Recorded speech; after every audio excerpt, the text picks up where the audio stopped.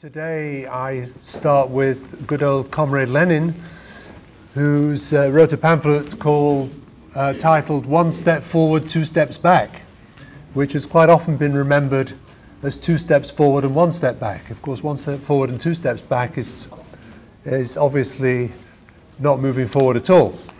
We will move forward.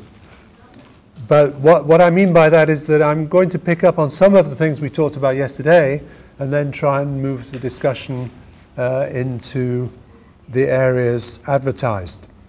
And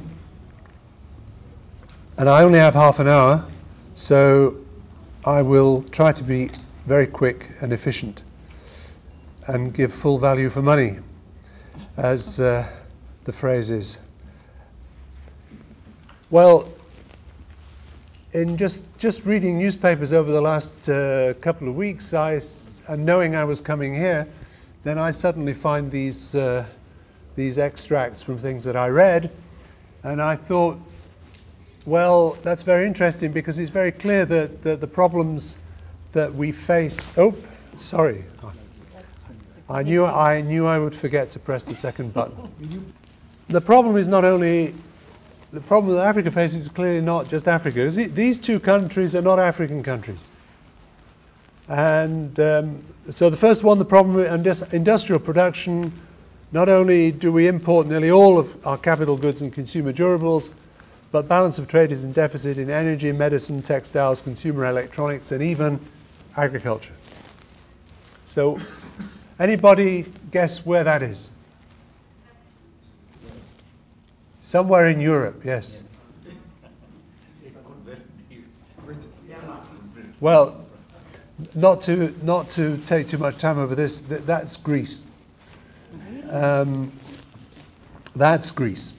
And Le Monde Diplomatique is an excellent review, which I can recommend to everybody. And the second country, and 2 out of every 3 components of cars supposedly made in this country actually come from abroad. Indeed, the UK. There aren't any prizes for this quiz, by the way. And even where you have got industrialization, now again, I'm just reading the press, and I come across this particular piece about East Africa. Sorry, I'm going to do this a lot because I'm old. I'm over 40. And even where you have got industrialization, you've got all kinds of competitive pressures. And here we have the East African textile industry threatened by charity, threatened by the import of second-hand clothes, which are normally given to charities to help the poor in the developing world. And so here we have that threat to the textile industry. So even where you have industry, there are problems. And of course that raises the wider question of protectionism and how to develop industry. So I want to talk about that. And then why has manufacturing industrialization been so slow to develop and effect structural transformation? And can structural transformation through manufacturing generate sufficient employment for the growing labour force, and especially growing urban labour force? And so those are the questions that I want to look at in a bit more detail. So how was structural transformation meant to happen? And the usual story and this is going back to the 60s and the early independence economic policies, and the kind of general view in the economics profession, in the development economics profession, was, well, you've got to industrialize, and remember Caldor from yesterday, you've got to industrialize, and the strategy has to be one of import substitution. So you look at what you're importing and you produce those things yourself. And in order to do that, you have to protect yourself from imports of competitor goods until you have an efficient manufacturing sector that can compete with imports. So that was structural adjustment. That was, sorry, import substitution. And that import substitution is about, first of all, you've got agriculture, you've got agricultural products, you've got primary products which dominate the economy. So process the primary products. Process the cotton into textiles, process the coffee and tea into the finished product, etc., etc.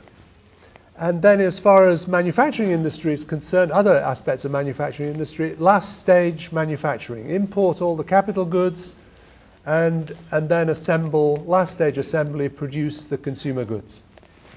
And so that was the strategy. And the idea was that you would maximize the linkages between the different sectors.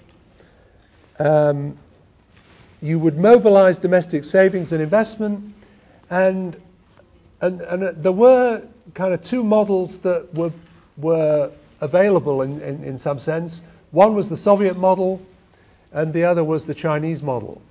And I worked, my first job was in Tanzania, and I worked particularly on these two issues of which was more appropriate for the Tanzanian economy at that particular time, the Soviet or the Chinese models. But both of them were models of rapid manufacturing industrialization. Okay. And then there was the question of who was going to do this. As we heard yesterday, the state was going to be the only actor really available, and the private sector wasn't big enough. And the two approaches were to attract foreign investment with tax and other incentives, bring the foreign investors in, and let them get on with it. So that was one approach. And the other approach was, well, yes, we obviously need foreign investment, but this has to be under the control of the state. So we have to have it under national control. So we'll have foreign investors, we'll have them in as partners, we'll have them in as helping to run our enterprises, but they will be our enterprises, and there will be state-owned enterprises. And that was roughly what happened in countries like Tanzania. To make this work, you need a skilled labor force. You needed to have a skilled labor force, and ideally a prior skilled labor force. And then you need, having got that labor force and having got that the industry is established, then there is a process of learning by doing. The actual process of being involved in manufacturing is also a teacher. That therefore needs education. And of course the problem is that you have your manufacturing before you've got your skilled labor force. So you have to import that skilled labor force. You have to import the managers. You have to import the technicians. But eventually you train your own. That's the idea. And the result of all of this is that you have employment creation. So that was the kind of general idea, that you would then get employment. And now very recently we have the work of UNIDO, the recent publication of UNIDO, in which they lay everything out very straightforwardly. So this is how you get structural transformation. And here's a nice diagram, and I don't know whether you can see it all, but it doesn't really matter, because my point is really that here's the diagram, and the diagram is giving you all the linkages between the different bits and pieces. And you have things like location, and you have a lot of technical issues, supply of inputs, and all of that. You've got all these linkages, and this looks absolutely wonderful on paper, and that's fine. So let's kind of embed that in your minds, because that's the way to do it. Okay. And forget the other questions for a moment. And UNIDO has a set of key messages. I'm getting better at this now. A set of key messages. But I've put in brackets, yes, but who makes the state do it? So the messages are: achieve sustained employment generation requires industrial policies to focus on the structural transformation of the economy. And the state can promote industrial policy either as a regulator, financier, producer, or consumer. It should oversee close coordination with other policies as they undermine the objectives of industrial policy, as they can undermine the objectives of industrial policy if they are misaligned, and so on and so on. I mean, this is almost a repeat of things that were been written every decade, really. So technically, we know all about that. But then the political economy question is, who's going to do it? Who are the agents of change? There was brief reference to agency yesterday. Who are the agents of change? The state. But what is the state? And there'll be more discussion about that later on in this workshop. Who, or is it classically, at least on the left propositions of this, the vanguard party allied with workers' organizations representing the interests of workers and peasants? Or is it Shivji's bureaucratic bourgeoisie? That's going back some time, but this was very late 1960s, early 1970s characterization of the Tanzanian state as a bureaucratic bourgeoisie, accumulating but bureaucratic. Or are we going to get a proto-accumulating capitalist class emerging from the small and medium enterprise sector, emerging from the informal sector? Informal sector actors becoming more and more formal in the sense of employing more people, of accumulating capital, and being the capitalist class in the good old Marxist sense of the phrase. Now, those questions of agents of change, an agency, they're not avoided. I mean, they are kind of discussed, but in a very, very particular way, which is embodied in in ideas about good governance. Whatever that, I've never understood what that means, really. Well, I do understand what it means, but what people mean by that is very different in different contexts. But agency, the question of agency, who's going to do it? So, what's the African experience? Well, just partly summarizing what we had yesterday and adding some things here, you could write a list of main points of that experience, and I think, as was emphasized yesterday, initially there were very high rates of growth of manufacturing. And there are lots of projects. But the import substitution industrialization strategy generated increased imports of capital goods and very little export of the goods that were produced, about the end products. Because, of course, they were not meant for the export market. They were meant to replace goods that were domestically consumed. But then, because the markets are small, you have very high costs of production. So for that reason, you had to prevent imports of competitor goods, and that made these consumer goods quite expensive. Then, another criticism of import substitution was that it wasn't planned. Essentially, governments had a plan, and that plan was essentially a shopping list of projects. But these projects were not necessarily linked with each other, and so it was fairly random what you actually got, and what you got in the end. And then in the 1970s, we had the two oil price rises, and we had droughts in many countries. The droughts meant having to import food. The oil crisis meant having to pay a lot more for oil imports. Balance of payments crises, and the consequence of that was an import squeeze and a shortage of spare parts and a slowdown in the growth of manufacturing. And that slowdown in the growth of manufacturing was assisted by structural adjustment, which was all about getting prices right, the prices of, and all about free trade. The prices were too high, so of course the domestic firms had to compete with foreign imports, and those foreign imports were much more competitive and much more developed, and as a consequence domestic industry had a whole lot of problems surviving, and many didn't survive. So you have structural adjustment and you have deindustrialization as a consequence of that, particularly in the 80s and the earlier 90s. And then you get recovery in the 90s and 2000s, but that recovery is still bringing countries back to first stage processing and assembly.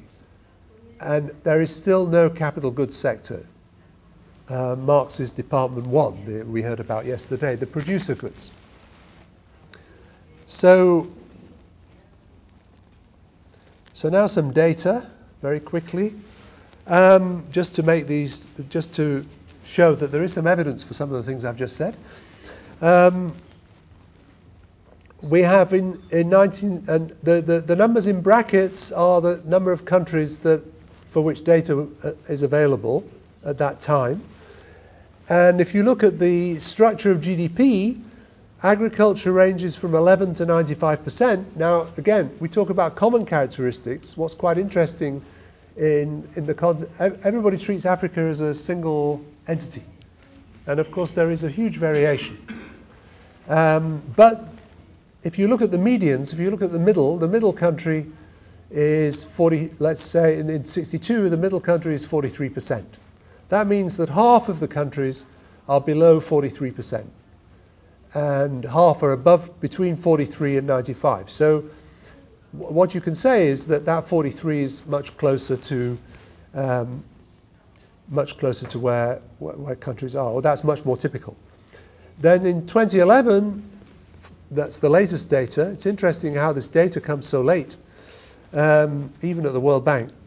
2011, the range is 1 to 58%, so that range has narrowed, and the median has gone down to 23%.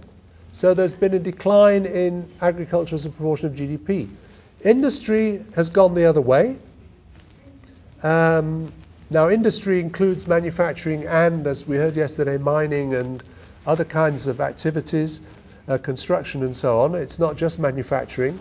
And industry over GDP has gone the other way. Services has gone much more the other way. And the range has increased 20 to 62, 20 to 84. So you can see that. And also there are many more countries. That's the other point to make. So it's not quite comparing like with like. There are many more countries for which there is data. Okay. And then we're interested in manufacturing, and if we look at manufacturing, and just to emphasize the point that was made yesterday, it goes 3% to 23% in 1970, 2 to 42% in 2011, having been 4 to 37% in 1990. So in 1990 there was more manufacturing as a proportion of GDP than in 2011. And the medians also tell the same kind of story. You go 9% to 10% to 7%. Now, one of the things that we didn't talk about yesterday was the structure of manufacturing. And this is our capital goods, consumer goods, intermediate goods story. So there is a category in the data which has always existed called machinery and transport equipment, and that covers mostly what we would call capital goods, or Marx's Department 1. 1970, the range was less than 1% to 13%, with a median of 4%. And in 2010, and you notice for the number of countries reporting is lower. That's an interesting statistic. In 2010, the range is 1 to 19 with a median of 2%. So it's shifting even lower than it was. That distribution is even lower than it was before. Now, the thing to compare it with is then food, beverages, and tobacco. And food, beverages, and tobacco ranges in 1970 from 15 to 88%, a median 37. And look, 2010, we're back there. We're in exactly almost the same place. The lower end is lower, but the higher end is much the same, and the median is much the same. So again, that emphasizes the fact that the recovery in manufacturing has been in this kind of area, but we're still waiting for a big surge a big change in structure, and that's, I think, one of the things that I would characterize as part of structural transformation, is a change in the structure of manufacturing itself. A move towards manufacturing machines that produce final goods. Oh, you have 5 minutes? I have 5 minutes, okay. So that's that, and then I've got some stuff on growth. It looks very respectable, but it hides the fact that what you had was a period of growth, followed by a period of decline, and then followed by a period of recovery. And so, sorry, so you get, you know,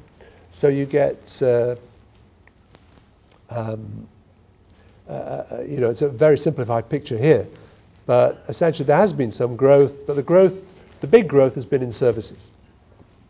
And again, we heard that yesterday. And then more structure. Just to summarize these figures, I won't throw too many more at you, that African countries are are importers of manufacturers, and are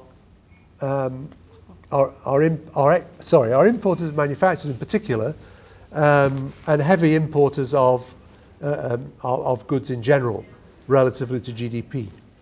So the very open economies, with trade being a very important part of that, but the imports of manufacturers being a very important part of total imports.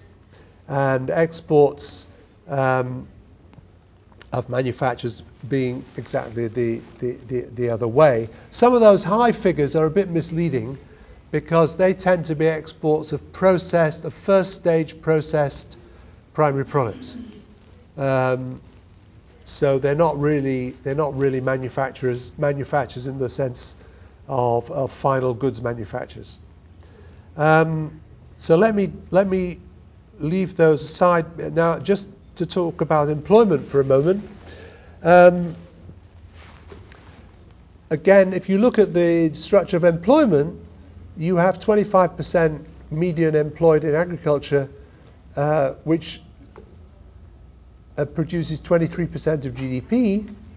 You have 21% employed in industry. They don't give us the data for manufacturing, unfortunately.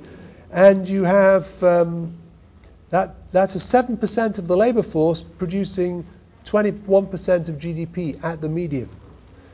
And services, you've got 47% of GDP produced by 36% of the labor force. So that's telling you essentially that manufacturing doesn't create all that many jobs, relatively to its importance in the economy. And again, we had something of that yesterday. Now, there's a whole set of reasons, and I'll run through these very quickly, why that are given by the orthodoxy. The neoliberal orthodoxy tells you why structural transformation hasn't taken place. One is because of import substitution itself. Two is because of no, that's not right. One is because of import substitution. Of course, structural adjustment policies are not a neoliberal explanation. They are a different explanation. Sorry, I've got this kind of mixed up here. Shouldn't be there. They talk about the high cost of doing business. That's a real big factor, high cost of doing business. And they have data on this now. Uncompetitive wages and low skill levels. Credit and investment constraints. Africa needs a proper financial sector. And we've all seen what having a proper financial sector has done to recently to developed economies. So you don't have enough banks, you don't have enough stock exchanges, you don't have enough selling and buying of very strange financial products. And then you would get much more mobilization of capital. A lack of export orientation and excessive public ownership and insufficient privatization. And the effects of structural adjustment policies is something that I would say is, of course, they would never consider, because they consider the effects of some structural adjustment policies to have been very beneficial.